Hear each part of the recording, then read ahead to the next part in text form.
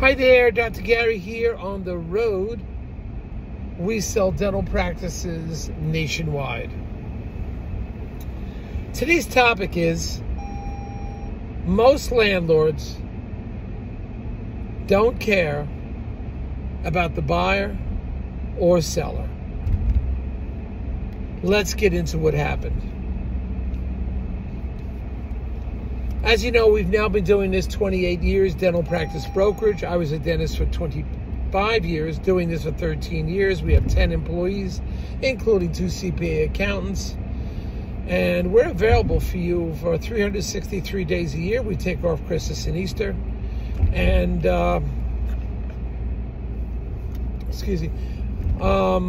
phone number, and we work every day except Christmas and Easter.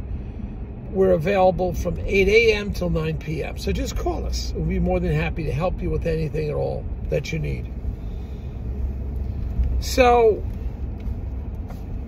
if you're thinking about selling to a DSO, please let us know, because we work with them all the time. We're independent. We are not on their payroll, but often they will pay our commission, so there'll be no commission to the seller.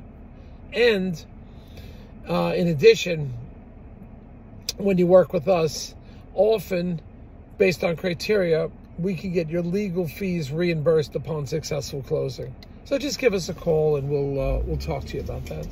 All right. Now, all the information you're about to hear is for not for legal or business advice. It's for entertainment. Our phone number is 201-663-0935. And the website is dentalpracticeguide.com or dental practice broker, nationwide dentalpracticebrokers.com. So just give us a call. We'll be happy to talk to you. Now, in today's discussion, we're going to talk about these landlords. And all due respect for landlords, some of them are having a hard time because there's a vacancy in their office because everybody's working at home.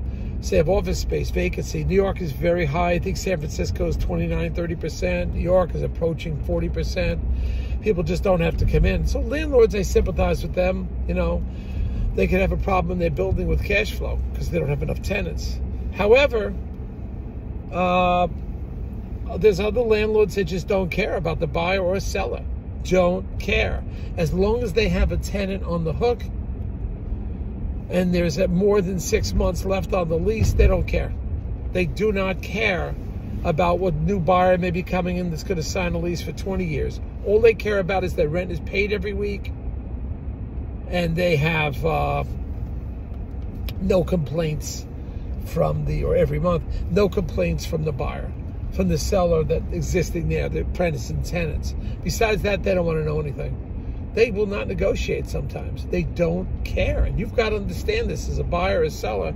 Sometimes they simply don't care and are not looking in your favor, even though you're going to give them a 20-year lease.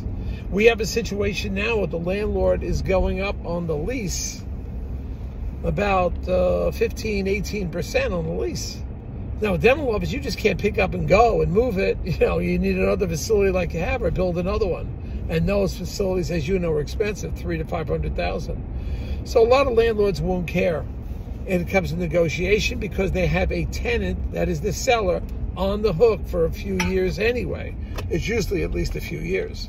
They have them on the hook, which means they know they're good for the rent. If the seller balks or whatever, they're responsible privately also, excuse me.